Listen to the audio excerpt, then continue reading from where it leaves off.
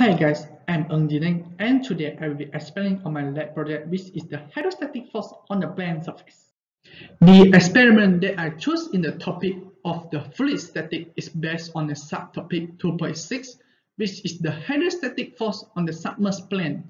This experiment is about the hydrostatic pressure system which allows for the measurement and development of the hydrostatic force and center of pressure.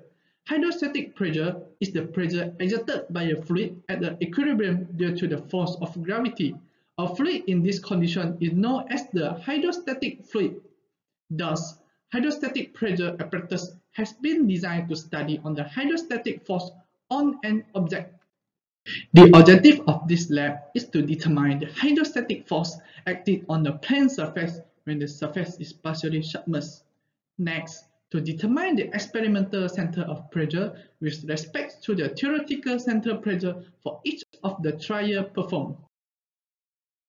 Methodology of this experiment.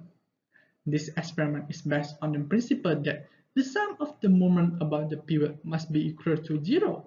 Thus, the moment due to the right or the mass applied to the left must be equal to the moment due to the hydrostatic force acting on the vertical rectangular quadrant.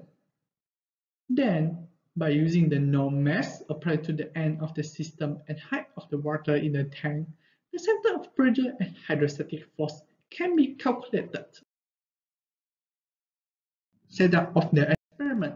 First, we have clamping screw, pivots, adjustable counterbalance, water relief valve, balance pans, bead lever indicator, balance arm, coordinate gear, and finally the spirit lever.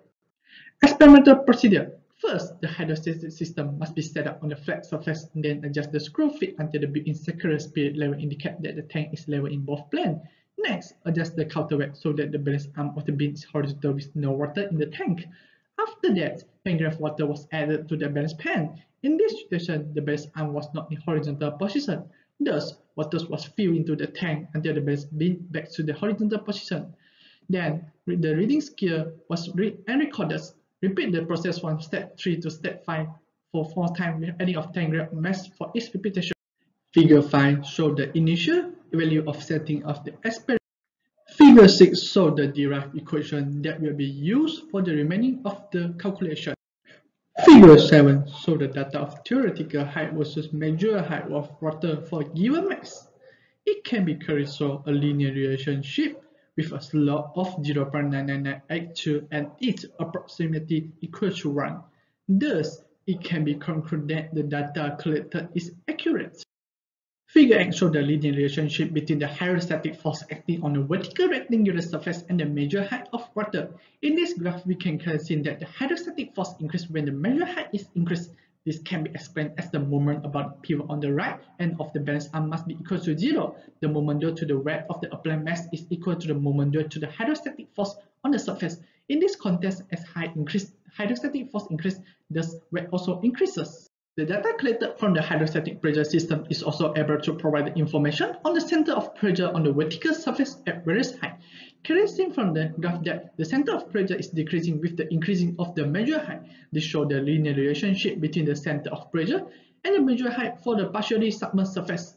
This result was supported by the R-square value of 1. Thus, a height increase in the tank, the center of pressure also decreased. In conclusion, the hydrostatic pressure system in this experiment accurately measured the height of the water in the chamber needed to calculate the hydrostatic force. The reading of the calculated hydrostatic force increased as the height of the water in the tank increased. This can be proven by the linear plot of theoretical versus measured water height in which the slope is 0.99982 and it's approximately equal to 1. Besides, the center of pressure in this experiment also decreasing with the increasing of the height of water in the tank, which is aligned with the theory of hydrostatic force. Thus, the objective of this experiment was achieved.